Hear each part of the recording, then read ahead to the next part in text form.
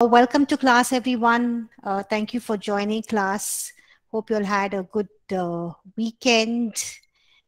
Yes. Okay, let's begin. Let's begin with a word of prayer. Okay, let's pray. Father God, we thank you for this day. We thank you, God, for the rest of the weekend. We thank you, God, for your goodness and your faithfulness in our lives.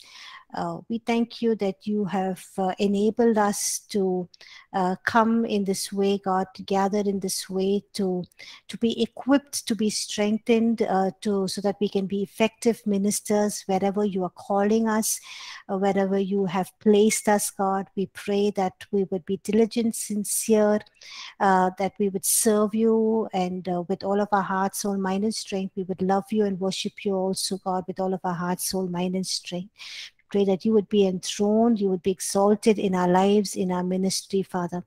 God, we thank you that you have given us these very precious lives, these children, these young ones in our hands, to nurture, to build up in the faith, to pass on the faith to the generations to come, God. And we pray that even as we learn to do so, that you would strengthen us, that you would guide us, that you would enable us, and you would teach us, God. We thank you for this class. We commit this class and all of the students into your hands.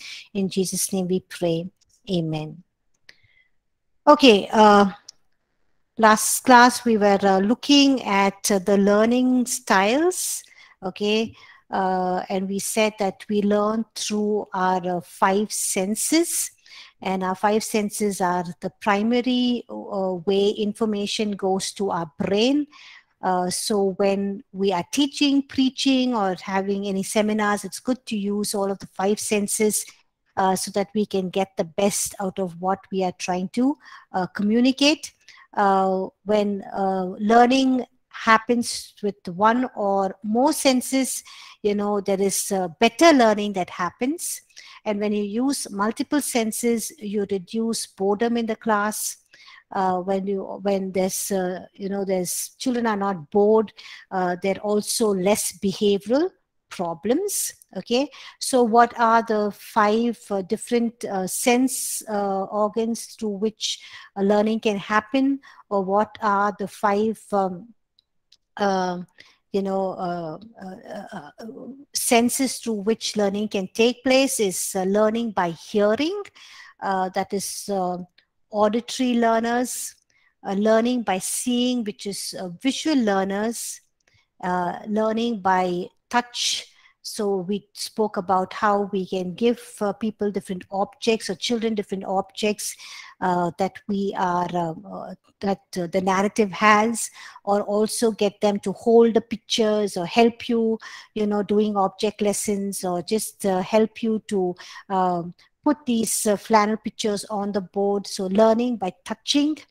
And we also saw that people learn by smell and by taste.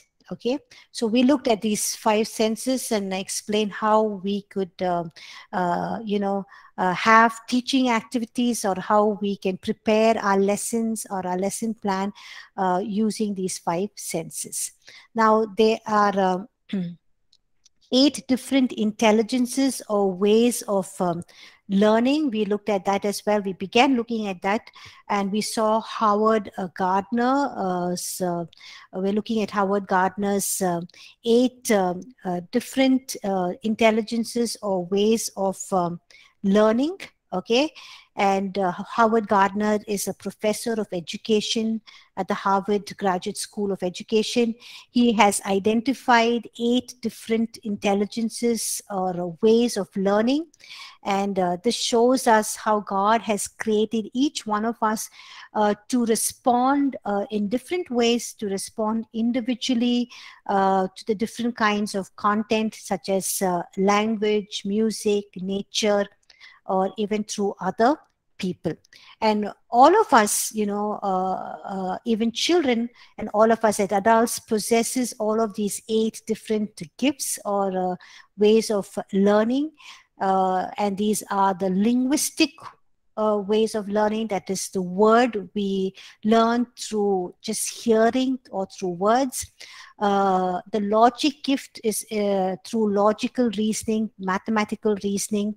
The spatial gift, that is the picture gift, we learn by seeing. So some people learn better when they see, whether it's videos or pictures or whatever. Then a body gift, that is the kinesthetic gift. A musical gift, so children learn, or people learn to, when music is being played in the background. Personal gift through interpersonal relationship. Self-awareness gift is through intrapersonal relationship. And then we have the last gift, the eighth one, that is a classifying gift, which is the naturalist gift. So each one of us will have um, one or more, which will be dominant gifts, which we are able to gather information, learn better. So all of us, or a child possesses all of these eight gifts, but will operate comfortably with one or two gifts, which means that one or two gifts will be dominant than the rest. Okay. So we see that each student's learning style will consist of different combination of these gifts. Just a minute, please. Just give me a minute.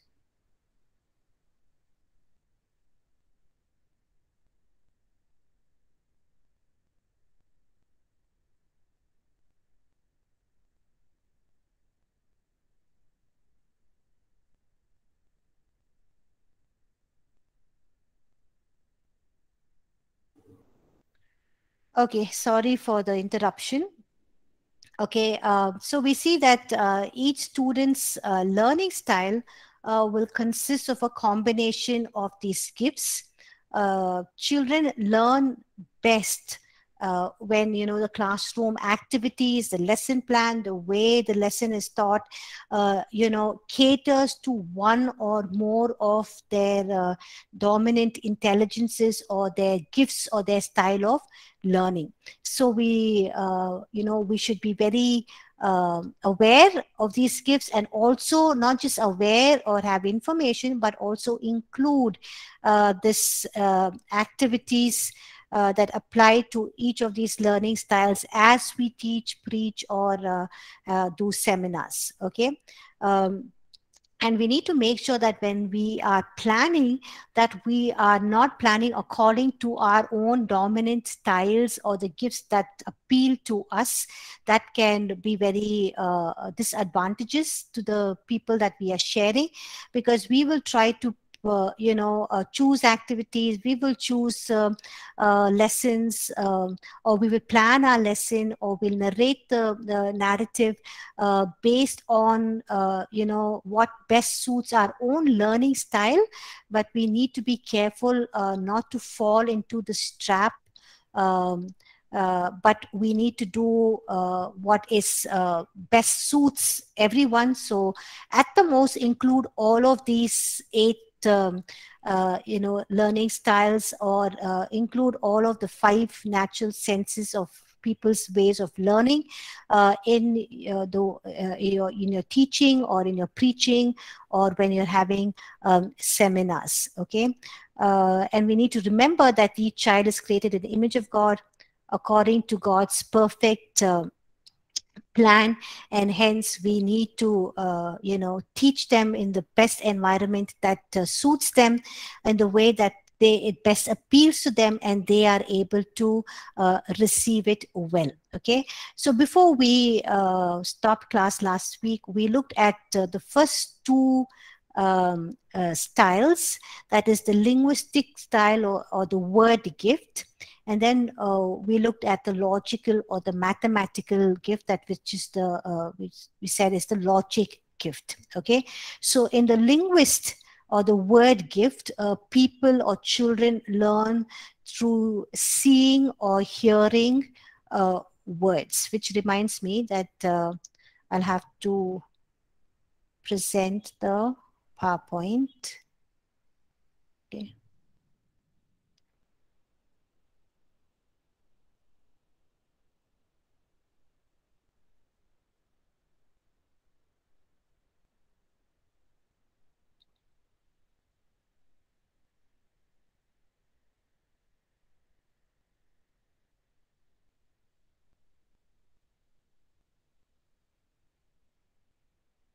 Okay, so the linguistic or the word gift is basically children learning by seeing and hearing words. So I said we could show them, PowerPoints with, pictures of which narrates the story. We could also use videos that we can show them. We could also have, flashcards. Which show them this, explain the story to them, which they're able to see and also hear, and also provide them with with the paper and pictures, books in the Bible that they can just see. Also have do object lessons for them. And I also explained last week how we need to have voice modulation, how when we're narrating the story, just not tell the story, but when the person is crying, make a crying tone, facial expression with crying facial expression, or when the person is very happy or very excited, showing that on your face, showing that through your body language. So body movements are very important. Eye contact is very important. That is why it's important that we don't read the story from the Bible, because when we read it, we'll be reading it just one tone, but it's good to narrate. When you're narrating it, do various hand movements, like for example, David, put his hand in his bag. He removed the 5 smooth stones. You can also have smooth stones on your table, or you can give it to children who learn by touch.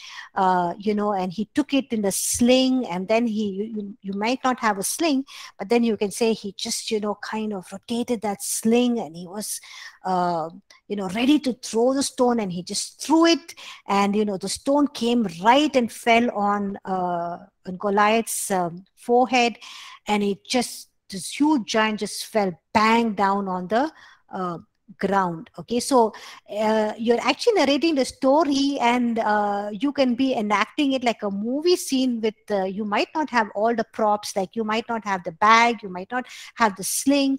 Then you can say, David quickly ran, and he took the Goliath's sword. It was so heavy, so you're kind of actually lifting it, and you just bend down and cut the head off Goliath. So when you're doing this, children with the linguistic or the word gift, they are hearing the narration, but they're seeing a movie. Okay, you're doing it with all the explanation, with all the actions, with the voice modulation, with your facial expression. And it's important to keep eye contact. Okay, so that when a child is distracted talking to somebody, you can see them dreaming or bored. When you look at them, they know, oh, the teacher's looking at me, so they immediately get back, and they are beginning to concentrate. Okay, the next one is logical or mathematical gift, the logic gift. And this logic gift, these kind of learners, they basically classify or categorize things for understanding, for their basic understanding. So these children, they try to understand things through patterns, numbers, equations. So for them, they're looking for more abstract patterns. So when you tell them about the 12 men went to spy on Canaan, 10 of them gave a bad report. So they love all of these mathematical things. They understand patterns. You can describe to them, how the journey, how they went, what they did. And it's also good for you to give them activities that would provide like games and puzzles, and also fun mathematical activities that will get them to like be like an attention getter for the class. If you look up the website, you will find various mathematical puzzles or quiz that can be good attention getters for your class. And I also showed you the whole thing about how, we had the alphabets with the numbers, and the numbers were given in the dashes below, and they had to write the corresponding um, alphabets, which I had showed you in my previous class. It is basically cryptogram. I hope you all remember the cryptogram that I had showed you. Okay, so you can even give them cryptograms, or you want to introduce the topic, and so you can just have the cryptogram written on the board, or you can have it on your PowerPoint presentation, and they can quickly just correspond the letters, the alphabets to the numbers, and you have the attention of these people who learn through the logic gift. You can also give them a lot of games and puzzles, so your activities can be games and puzzles, and also get their attention in the lesson through giving them various numbers and details, because they like it. Okay, so that is the logical gift, the logical mathematical gift, and that we saw this last week. Okay, now we'll continue with the spatial gift, or picture gift. The next one is the spatial gift or spatial gift, and the picture gift. Okay. Now, children learn by looking at pictures, colors, images. So we need to provide them, pictures when they are listening to the narrative. Also, you can have PowerPoint presentation with pictures. You can have flannel boards. They also can learn through videos. But when you are choosing videos, you need to be very, very careful, because when I'm looking for videos on different Bible narratives, there are some from sites that we don't want to get into, because they are not the right sites, websites that we need to be looking at. And also we need to make sure that the narrative given in the video is correct in the one that is mentioned in the Bible. So the Bible narrative and the one that is shown in the video should be matching, should be right. There can be a little difference, but I've noticed that a couple of them have varied differences, and so good not to use them. But what you can do, what I have done is, we can just I have actually made PowerPoints of these narratives using these videos. So I just play the video, then pause it and hit print screen, and then copy paste that in the PowerPoint, and I have all the slides ready. So you could even do that, which is very, very interesting for the children. So instead of watching a video that is not exact according to the Bible narrative, you already have a PowerPoint that you could show them using these images in this videos. Okay, or if the video is good, of course you can play it, but play it from the right source and good source, and make sure that it is according to the Bible narrative. And these children also learn by coloring.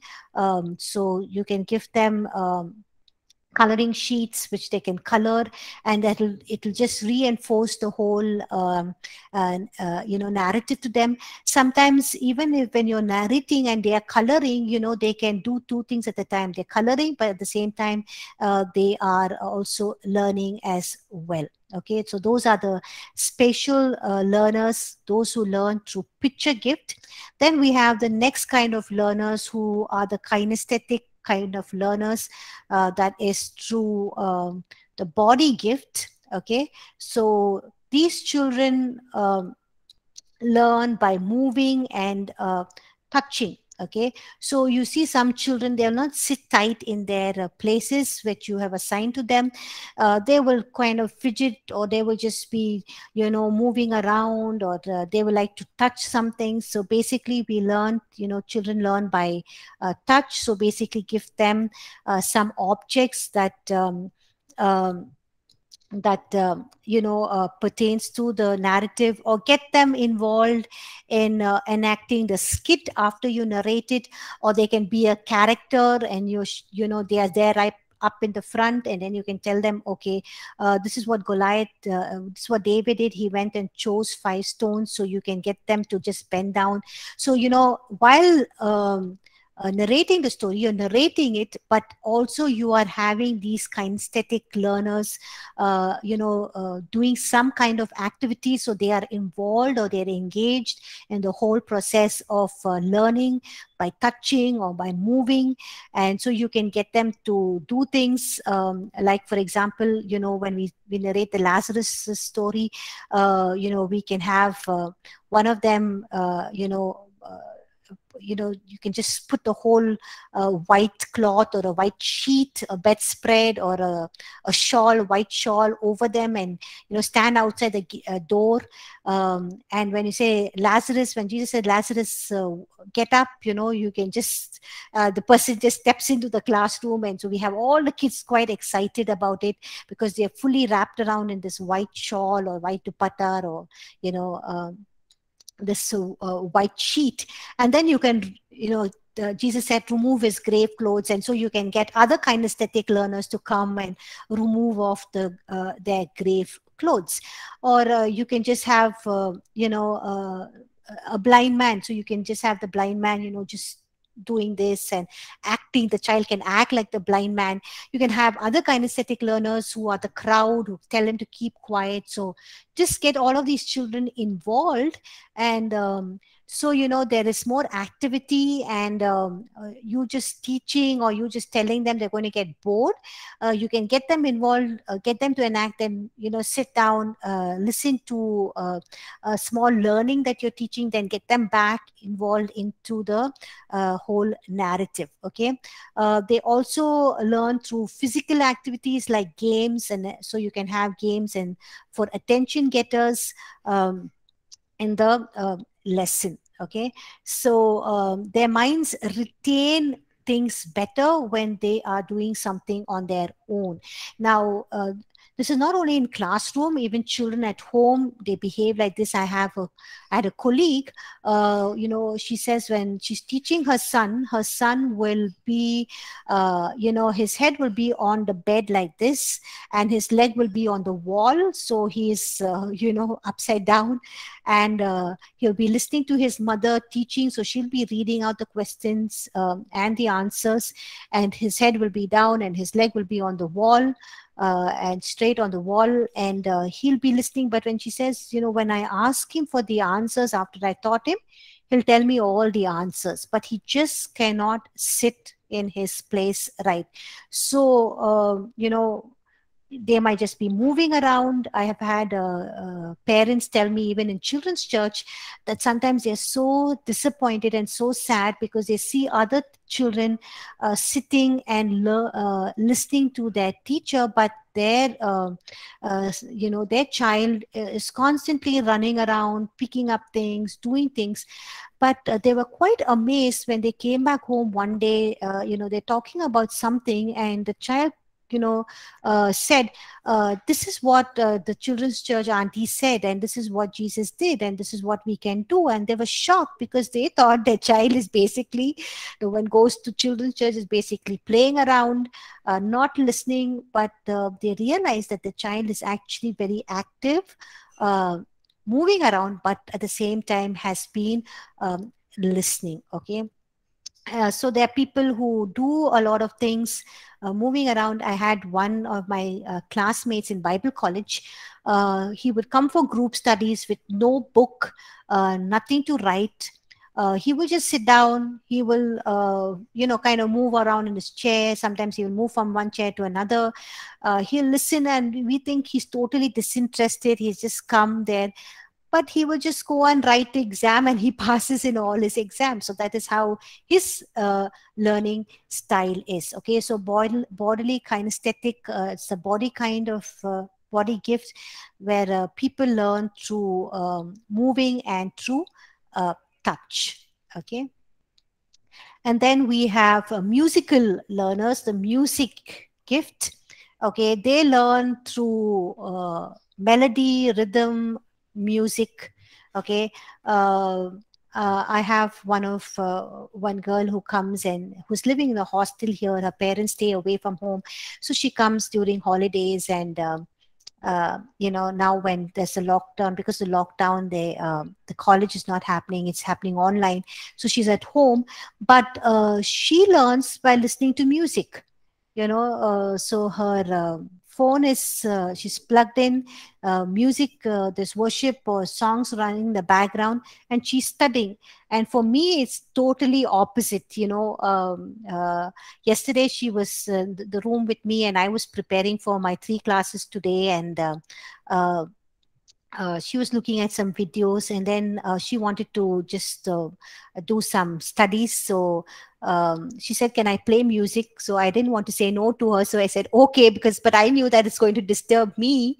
But she's playing music and she's perfectly studying, but for me, I'm not able to concentrate. But because for me, it has to be perfectly quiet so that I can read and understand. And then I told her, can you please put your mobile that side so that the voice volume is a little more less. So you see that you just can't understand how they can concentrate. Okay, they can learn with the music in the background, but they perfectly do that. I had one of my younger sister's friend, an excellent student, uh, you know uh, uh, does very well, comes in the between the first 5 ranks in school, but she will be constantly listening to music while she's studying, even during exam time. So these are the musical learners.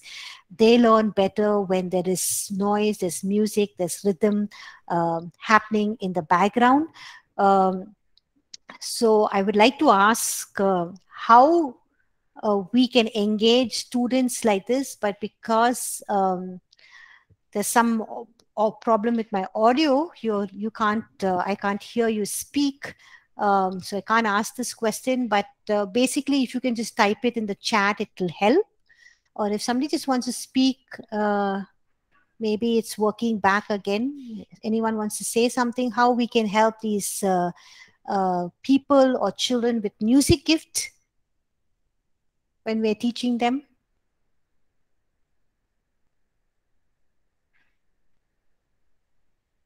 No response.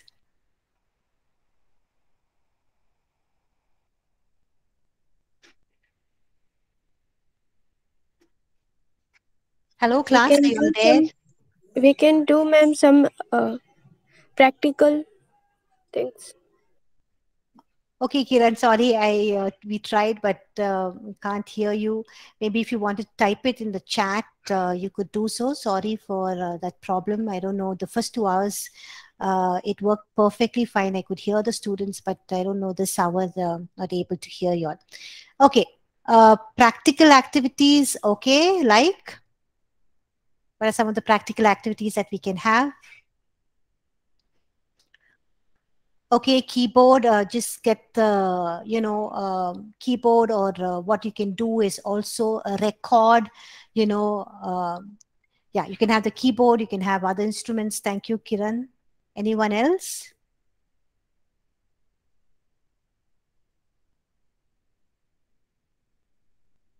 Maybe what you can do is, when yeah, singing, you can have worship for them. Yes, get them to sing because they will really like it. We can get different sounds for the narrative that we are saying. For example, there was a sound of the wind and the waves. When Jesus stills the storm, you're narrating that, you can have that. Or when you're talking about blind man Bartimaeus story, you can talk about, you can have a crowd, noise of a crowd. You can just play that. Or also Jonah in the thrown into the sea. There was a storm. You can have sound of storm. You know, Jonah being drowned in the sea, or in the belly of the fish when he cries out to God. So all of these sounds you can have in the background. You can play it for them. But if it's difficult, basically you can cater to their needs by teaching them, scripture and song. There are some songs that talk about different narratives. Like, for example, we have the story of Zacchaeus in a song.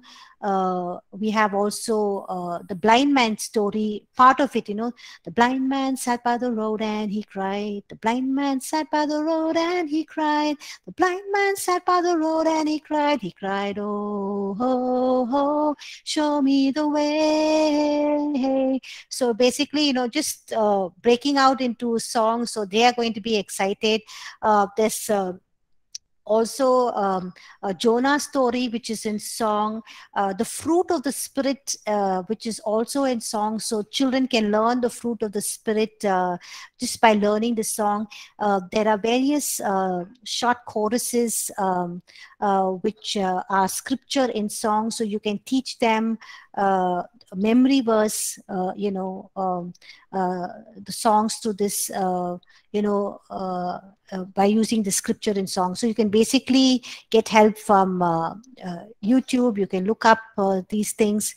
You can, if you're not a good singer or you've not learned it, you can just play it. And these musical learners, children who learn through hearing, children who learn through music, children who learn through seeing, can see the video and they can just pick up and they can also learn very well.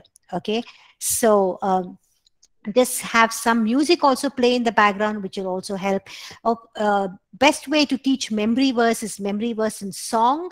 You can look up if there are any songs based on that scripture passage or the memory verse, or you can put a small familiar song to the memory verse, a tune to the memory verse, sorry, and you can teach them the song. Okay, then we have the interpersonal learners, those who have the personal gift. They basically learn with cooperating with others, interpersonal. Okay, they learn by cooperation with others. So they learn to they love to work in teams, they love to work in groups, sharing information, comparing ideas with each other. And you see some children, they constantly will be chatting with others. I don't know if you've noticed this, or you have people who are constantly chatting with each other. Or when you're preaching or teaching, there are people who constantly will be responding to what you're saying, like say hallelujah, praise the Lord, yes pastor, come on, preach it, that's so true. So these people just can't sit quietly. They are interpersonal learners. They learn best by communicating, by sharing, just speaking out, and also they like to share information. They like to compare ideas with each other. So we'll see basically, the child will be chatting happily with their neighbor, and you might be a little irritated or upset that the child is constantly talking. But this child is basically learning through interpersonal personal gift of talking or discussing with the others. So they're basically discussing what you have just said in the previous point. Say, yeah, this is what happened in my school. This is what this child did, or this is what I did, exactly what she's saying or what she's talking. But it can be very disturbing. So the best way to engage these kind of learners, rather than them being a disturbance to the child and they missing out and the other child missing out on the points, and you not being able to not liking this kind of an environment, you can get them to give their viewpoints. You can say, okay, I think Tanya has something to say. Tanya, why don't you share it with all of us? What do you think about this point? The child might be a little shy, but you can just encourage a child to speak. We would like to hear your viewpoint and all of that. So constantly keep engaging these children. Also have group activities, group games. Get them involved in in activities like skits or debates or quiz, group discussion. Even when they're doing craft activity, they would like to do it with somebody else. They would like to talk and chat, or talk about the colors, what will be best, what is good, and all of those things. So get them into in a style where they are best comforted, find it comfortable in learning. also keep engaging in talking to them, discussing with them, asking their viewpoints, so that they are constantly engaged in telling you or sharing with the rest of the class what they think and what they feel. Now, the opposite of interpersonal kind of learners, those with personal gifts, are the opposite of that is intrapersonal, or the self-awareness gifts. These children learn best when they are left alone. They love to learn by themselves. They have like their own private space. So you will see these kind of children, they will just go right at the back of the class. They will sit there. They will sit away from the rest of the other learners, uh, and but they will listen. And when you have kind of group games or group activities, or when you want to do a skit, they might not want to come up in the front. They might not want to, engage in the skit or in the activity, or do anything that you're doing in the front with the group. It's okay, let them be, because they were just like sitting back, just observing, just enjoying what others are doing. Give them their own space, and they will learn best. But if you force them, tell them, no, you have to come and do the skit, you have to sing along with the rest of them in the front, you have to do this, then it'll totally kind of disappoint them. They might not even want to come back to class, because it is not appeasing their kind of a style of learning. Okay. And then we have the naturalists, who learn through nature, the natural environment, which is the last eighth gift. So these are the naturalists, the classifying gift. These learners learn by classifying. So in any of the other ways, their minds retain information, whether they're sitting in the classroom, they're listening to lectures, they're watching, movies, educational movies, they're going on field trips, they're studying alone in their rooms, or even when they're performing in a group study, they learn through these different ways. And they learn best through experimentation, experimenting things, and through practical methods. Okay, so experiment and practical methods. I gave you two examples last week about demonstration, where I demonstrated the, when we give, we receive more. It is not that we lose out. So, I used the scissors and cut off the ends, and we saw that I had more corners than when I began with 4. I also showed you about how they can love and value themselves irrespective of what they have done, whether they're good or bad. And I crushed the paper and basically resembled money, currency note. And I said that it's still valuable irrespective of whether it's crushed or it's trampled on the floor. We can still take it to the shop and we can buy something with that currency note. So these children learn through experiments, practical methods. So you can even do object lessons with them. The next class, when we are talking about how to write a lesson plan, we will look at how what an object lesson is, and how to basically use different objects to communicate different truths. So when I do lesson plans, which I'll begin tomorrow, you can involve these children in doing these object lessons, basically small experiments, using water, using objects, using glasses, which they can learn. And they learn best through outdoor activities. So you can get also the children out to just play a game, or bring them back, and also use a lot of experiments and practical methods to teach them. Okay, so these are the 8 different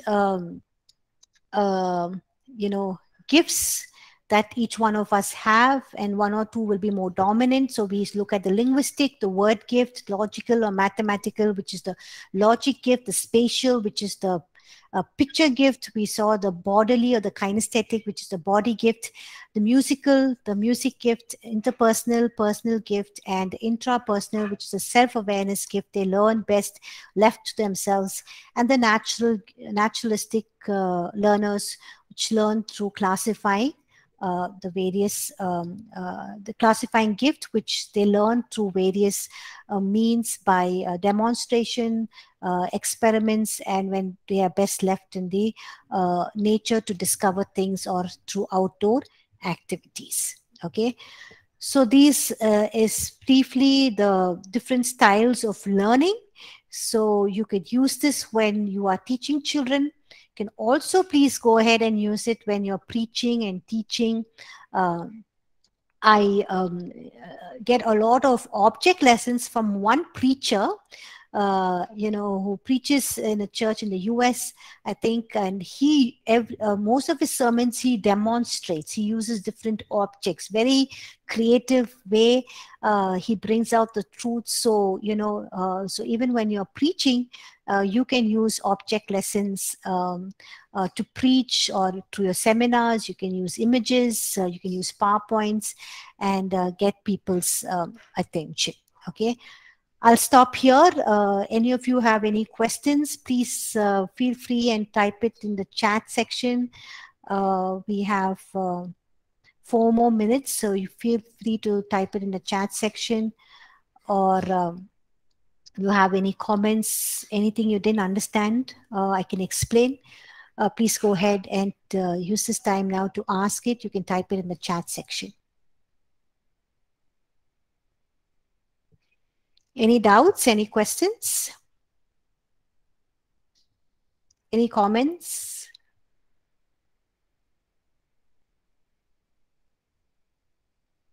Was this learning styles helpful to you all? Were you all able to identify your own learning styles? Maybe you can type out your answer in the chat section.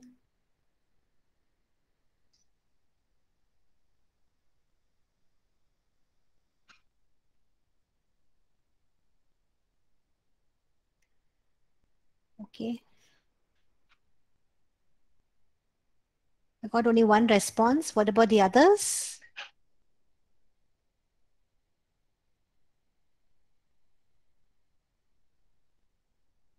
Okay, if you have no questions, no doubts. Okay, Arun says, is there any special learning about a special child? Yeah, we have a special children, and they have a separate school for them. They are even in the normal school. They don't go to a school where we have other children, but they have a special school for them. They are taught in a different way. Yes, and there are people who are specifically trained to teach special children with physical and mental disabilities. Yes, we have to go through a special training to teach them. So we have special schools with special teachers who cater to their learning styles. Yes. Even children in normal schools who go to normal schools, and but they are slow learners, or they can have problems like dyslexia and other learning disabilities. Then nowadays, thankfully, schools in India have begun to have separate classes for them, where they are taught differently, and they need a special way of training them, teaching them. I know my cousin also, she teaches children who go to normal schools, but they have a dyslexic or slow learners. And she has a different style of teaching them because she's been trained in them. Yes. In our children's church, we had a special child who used to come. Of course, her age was way up, but she would always be in grade 1, and we would just welcome her, and she would just be there, very quiet child. Of course, she passed away. Wonderful child, very beautiful child. yeah, she would be there in grade 1, and I would always welcome her, and and the teachers is to be you know pay more attention to her, give her attention, and also be sensitive and cater to her needs. Yes. Okay, thank you, Erin, for that question. But these children will be helped if you can give them special, coaching, special training separately. Okay, thank you everyone for joining class today. I'll see you tomorrow, and we'll begin the next topic about how to prepare a lesson plan. And with that, we'll end this whole children's ministry, and then from March onwards, March and April, Pastor Roshan will take you through youth ministry. Okay, thank you for joining. Have a blessed day and a blessed week ahead. God bless all of you. And